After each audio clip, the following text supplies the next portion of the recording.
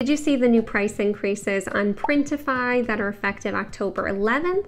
Well, if not, stay tuned and I'll show you how to find out what they are and how to change your prices on Etsy if you didn't know how to do it in bulk.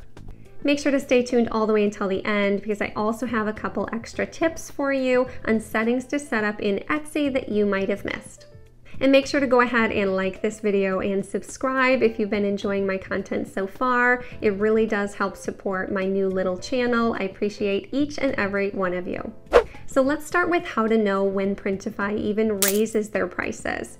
So this is going to come directly to your email inbox when Printify raises their prices. You'll go ahead and get an email that shows that the price and shipping updates, and here it says from October 11th. And it'll actually give you a link to review all of the changes. Because just because Printify is raising some of the prices doesn't mean they're going to be raising all of the prices. So it's important to know which items you are selling and go in and see how much those prices are actually getting increased. So let's go ahead and take a look at the changes that were updated as of October 11th. So when you click that link, it's going to bring you to a document here that's going to show you the price changes for everything. So there's going to be an overall update here on if the product price changed or if the shipping changed. So you can take a look here to see, say, Monster Digital, my favorite print provider, did have a price change. So you can come up here to the top and actually select your print provider. And this is going to take you to a document that'll show you exactly what the price changes were, whether you have Printify Premium or not. So here it's going to show you what model number the shirt is. So this is the next level 3600. So depending on what you sell, you're going to want to scroll through this document. But you also want to pay attention here to the top. So this says this is the old price for the standard, the new standard price, and this is the price difference. So if you're not paying for Printify Premium, this is the column you want to pay attention to. If you do pay for Printify Premium, then you want to pay attention to this column and see what the difference between these prices are. So let's scroll down and take a look at the Bella Canvas shirts and the Gildan 18,000s because those are the items I sell in my store. It's also going to tell you based on what colors you sell, so you want to pay attention to what you sell in your store. So I do sell the Athletic Heather Bella Canvas 3001s in my store, for instance. So here it's going to show me that the price of those is going up by 43 cents. You'll see some colors don't go up in price at all, so it is important to pay attention to all the different colors and all the different model numbers since the pricing can really change depending on what it is. So coming down to the Gildan 18,000 sweatshirts, that is my sweatshirt of choice. Here you can see the black sweatshirts went up by $1.05. Some of them went up by $1.45.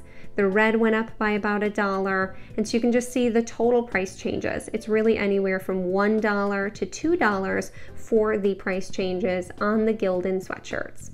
So let's just take a look at what that means for your profit. So I know it's pretty obvious, it's only $1.05, but I want to show you this for when the price changes are more drastic or more different. So let's take a look at the Etsy profit calculator that I have here in my income and expense report. So if you were selling your Gildan 18,000 sweatshirt at $36.99 and your old cost was $20.86, then after Etsy fees, you'd be making $12.17 profit per sweatshirt. But with the price increases, that's going to go up to $21.91. So now for the same selling price, you'll only be making $11.12. So it is important to know that price increases are normal. With inflation, there is always going to be price changes over time. So it's nothing to worry about. Everybody's price is going up at the exact same time as you. So don't be scared to raise the prices in your store. Most of your competition is going to be raising their prices as well because the price of everything is going up. So don't be afraid of price changes. They just come with the territory and they are completely normal. So let's go ahead and take a look at how to bulk edit your pricing on Etsy if you do ever want to update the prices due to the price increases. The best way to bulk edit all of your listings at once is to come here to the listings page. I'm just in my mock-up store that I sell pictures of the t-shirts, since I don't actually share my personal Etsy shop, since that's what pays my family's bills. So we'll use this as an example. So you'll go ahead to this top little corner here, and you can click this little arrow and say select all 396 listings. You can come here to editing options, and you can go to edit prices. So here you can choose how you want to raise the amount. You could literally raise every item in your shop by $1.05, and that'll do that for you.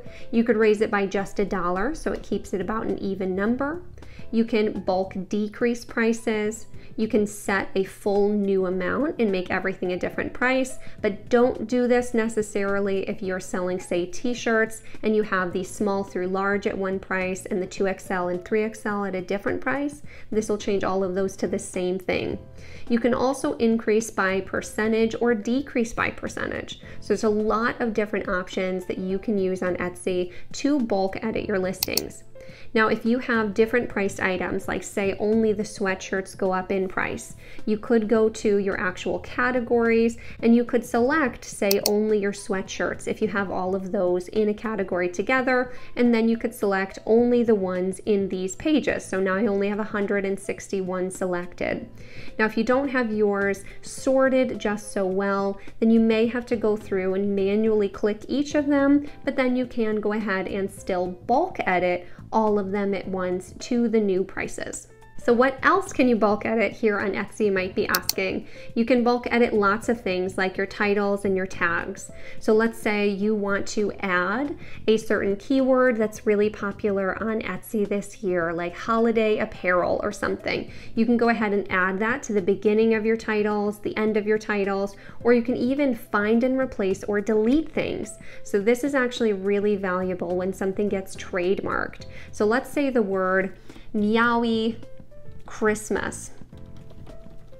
gets trademarked. You can go ahead and push delete. So you'd have to actually type it in. So say so 𝗗𝗚𝗏 Christmas. If that gets deleted, then you want to go ahead and click delete all instances, and then you can click apply. But it is case sensitive and it will look for an exact match. So you need to know exactly the way you typed it in. The way you can make sure that you deleted all of the things that were trademarked is you can come here to this search bar here and you type in 𝗗𝗚𝗏 Christmas and type enter, and then you'll know for sure if those were edited out. So you could just type in, I'm just going to type in 3001 because this isn't a t-shirt shop. And then you can go ahead and click this quick edit button. This is another way that you can really quickly edit titles and tags all at once if you don't want to do it bulk and just want to bulk edit a few of them all at your own pace. Another fun tip to make sure that's turned on in your Etsy shop is this stats button. So if you go ahead and click this toggle, it's actually going to show you your visits and your favorites for the last 30 days. So this is a really fun piece of information, and then you'll actually be able to see your all-time sales, your revenue, and your renewals on every single listing. So I would recommend hitting that toggle for sure. You can also edit things like your descriptions, your tags, your personalization, your production partners, your renewal options, your shipping profiles, your return and exchange policies, and you can change what section items are in. So I have two more quick tips for you that not everybody knows about. So when you go to someone's Etsy store and you actually click on the number of sales they have, sometimes it'll actually take you to a page that shows you every single individual item they've ever sold. This can be a gold mine when you're looking for new niches to make designs for, but you don't want to be the one that gets stalked that way. So I'll go ahead and show you how to hide that if you don't currently have yours hidden. So you'll go back to your shop manager. You want to come down here to your settings. You'll come up here to your options. And then all the way at the bottom of this page, you'll see sold listings, want shoppers to be able to see these, and you're going to click no, hide them. But before you hit save, there's a couple other really good ones in here that you can go ahead and enable or disable. If you're using Printify, they don't offer gift messages, so you can go ahead and disable that so your customers don't leave you gift messages. You can disable gift wrapping. You can enable custom order requests if you're okay with offering those. Once you have all of this selected, you can go ahead and click save.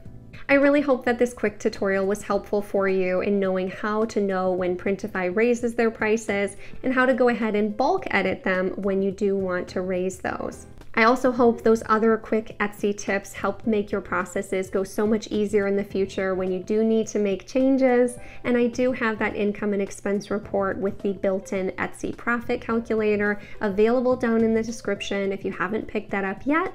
And we'll see you in the next one.